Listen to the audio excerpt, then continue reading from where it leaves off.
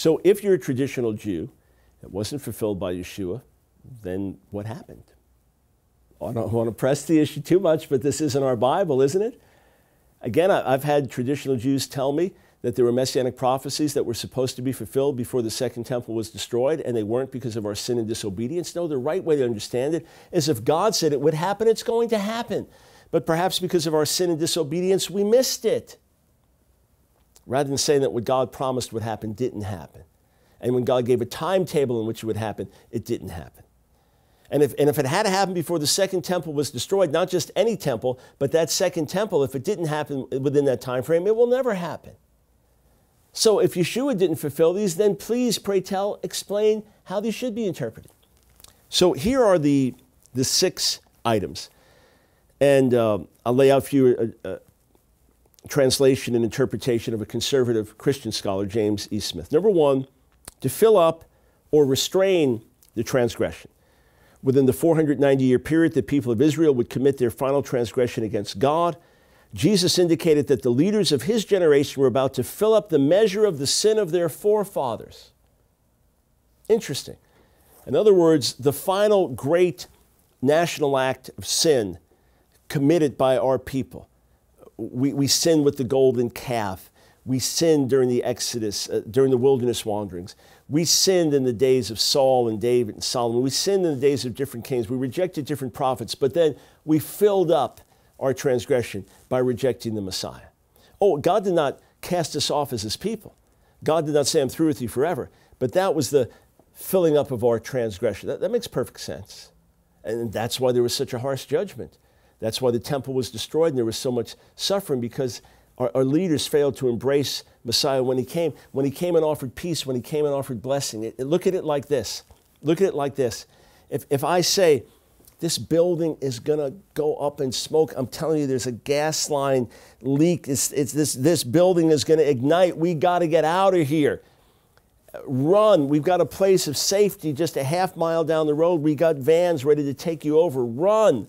If we don't and the building blows up, we were warned.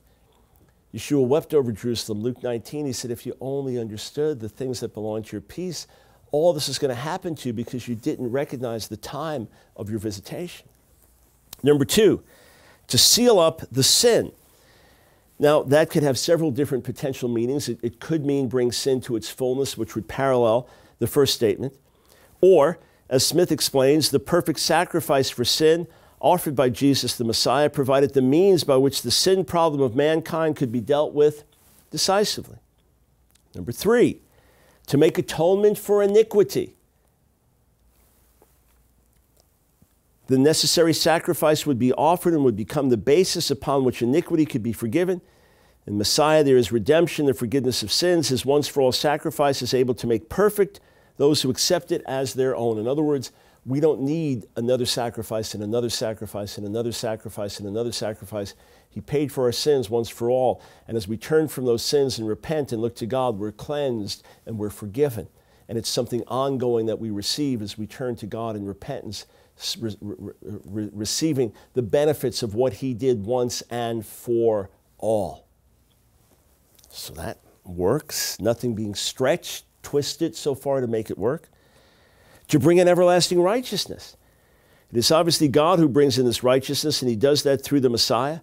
This righteousness, by its very perpetuity, must belong to the age of the Messiah. In other words, that when Yeshua died for us, he now established God's righteousness so that those who believe in him are pronounced righteous by God and are made everlastingly righteous by God. And ultimately, oh yes, ultimately we will see the fruit and the benefit of this through the entire planet.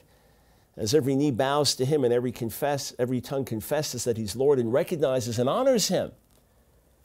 But I look at these as a follower of Yeshua and say, yeah, check, check, check, check. That makes sense.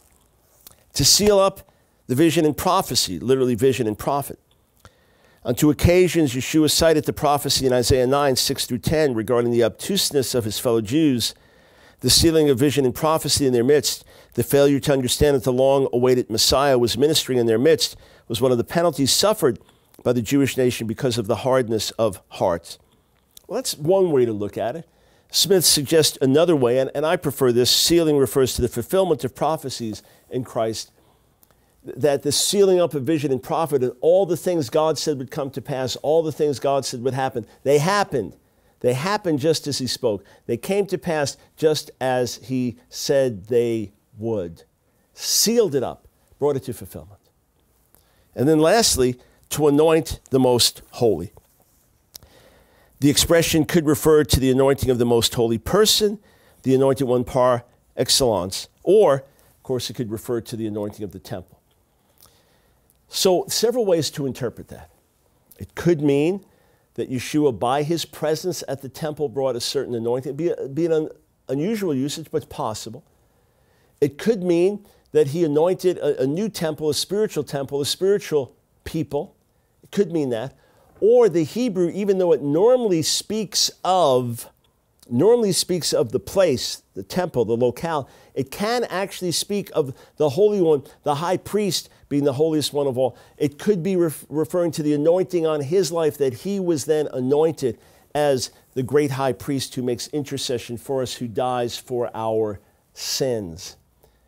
So either way, we could argue about a nuance of this part or this part, but I can give you a legitimate explanation as to how each of these 6 points is fulfilled in what Yeshua does on the cross and what he ushers in and the transformation of life that he brings. And then the second temple is destroyed. There it is. There it is. And if not, put the Messiah out of this for a moment. How is it fulfilled? What does it mean?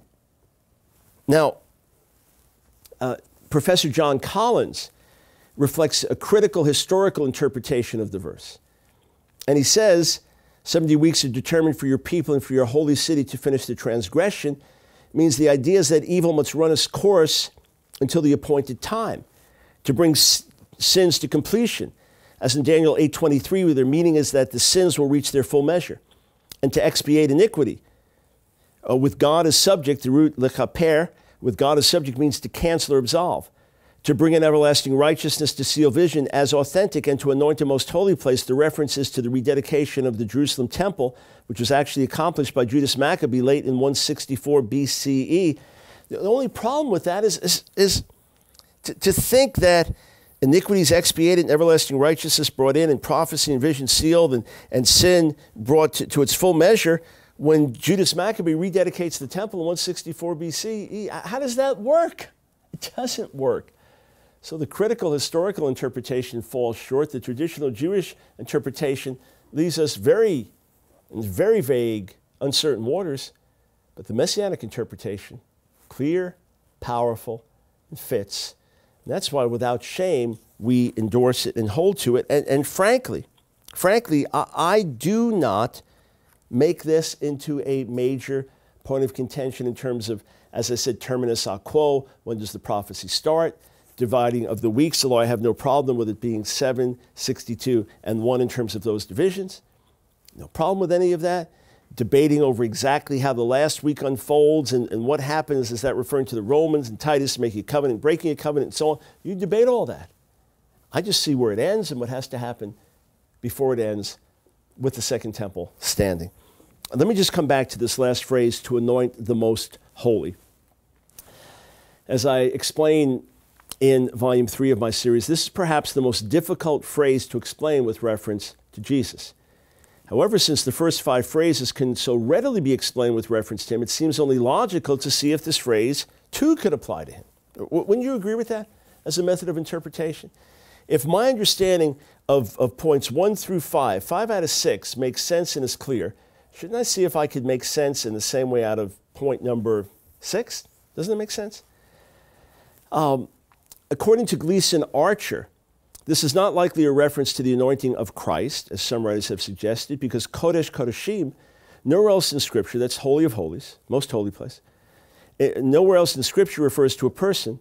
Here the anointing of the most holy most likely refers to the consecration of the temple of the Lord, quite conceivably the millennial temple to which so much attention is given in Ezekiel 40 to 44. In other words, it speaks of something yet to come. So once again, this would push the fulfillment of this event to a future period where the 70th week, this final week, is off in the distance as some Christians read it. I don't, because it seems it has to end with the destruction of the second temple. In fact, it seems clear. But what about Archer's point that Kodesh Kodeshim, the most holy, never refers to a person? Well, 1 Chronicles 23:13, it may well refer to a person, as James Smith pointed out. So it's true that most translations understand this verse to state that Aaron was set apart to consecrate the most holy things, yet there are other translations, both Christian and Jewish, for example, New American Standard Bible and the Orthodox Jewish Stone Translation, that interpret the Hebrew with reference to Aaron himself. Aaron was set apart to sanctify him as most holy. So this could well refer to Yeshua being sanctified and set apart as most holy. If this is an accurate understanding of the Hebrew, then there would be biblical precedent for taking the most holy to refer to a person, not just to a place in the temple or to items in the temple. And to what person could the anointing of the most holy better refer than to our righteous Messiah, our priestly king? As far back as the 18th century, German scholars cited Nachmanides, Ramban, as having stated that, quote, the Holy of Holies is naught else than the Messiah, the sanctified one of the sons of David. So, in my view, then, we ultimately have two ways of looking at this. We could see that all 6 divine declarations found in Daniel 9:24 apply to the work accomplished through the death and resurrection of the Messiah, and thus everything's fulfilled by the year 70. It's also possible to argue that on the basis of our Messiah's atoning work, that he had to bring this to pass before the second temple was destroyed, that there will then be a final future fulfillment with the implications of this, but I don't see that as necessary. Let's go back, though, and end this lecture with Daniel chapter 2, verses 44 and 45a. In the time of those kings, the God of heaven will set up a kingdom that will never be destroyed, nor will it be left to another people. It will crush all those kingdoms and bring them to an end, but it will itself endure forever. This is the meaning of the vision of the rock cut out of a mountain, but not by human hands, a rock that broke the iron, the bronze, the clay, the silver, and the gold to pieces. Now, let's go back to what Rashi says. Bear in mind, when I quote rabbinic interpreters, it's not to say they believe what I believe, nor am I trying to twist their words. I'm trying to say, look at what they're saying. Look at how they're trying to grapple with this. Look at the point they make. We're told we're the only ones who see it like this. Sometimes they see it like this. Look at what they're looking at. Here's a better way to look at it. So, according to Rashi, in the days of those kings means in the days of these kings when the kingdom of Rome is still in existence. Now, you could argue, well, the remnants of the Roman Empire and European Union, or the Roman Empire itself has ceased to exist for many centuries, and historians would recognize that. In the days of these kings, when the kingdom of Rome is still in existence, Rashi says, Scripture, the God of heaven will set up a kingdom. Rashi explains, the kingdom of the Holy One, blessed be he, which will never be destroyed, is the kingdom of the Messiah. So again, the kingdom of the Messiah, which starts as just something small and grows and grows and grows until it destroys all these other kingdoms and powers. It's a spiritual kingdom that grows and spreads through the earth until it's fully manifest with God's power and God's righteousness on the earth. Those are my words, not Rashi's. He says, the kingdom of the Holy One, blessed be he, which will never be destroyed, is the kingdom of the Messiah. And when does it begin? When the kingdom of Rome was still in existence. It will crumble and destroy all these kingdoms. So the Messianic kingdom was established in the Roman era, just as the New Testament writings declare, and it has been growing and increasing around the world ever since. As Daniel explained to the astonished Babylonian king Nebuchadnezzar, while you were watching, a rock was cut out. Daniel 2, 34 and 35. A rock was cut out, but not by human hands. It struck the statue on its feet of iron and clay and smashed them. Then the iron, the clay, the bronze, the silver and gold were broken to pieces at the same time and became like chaff on a threshing floor in the summer. The wind swept them away without leaving a trace, but the rock that struck the statue became a huge mountain and filled the whole earth.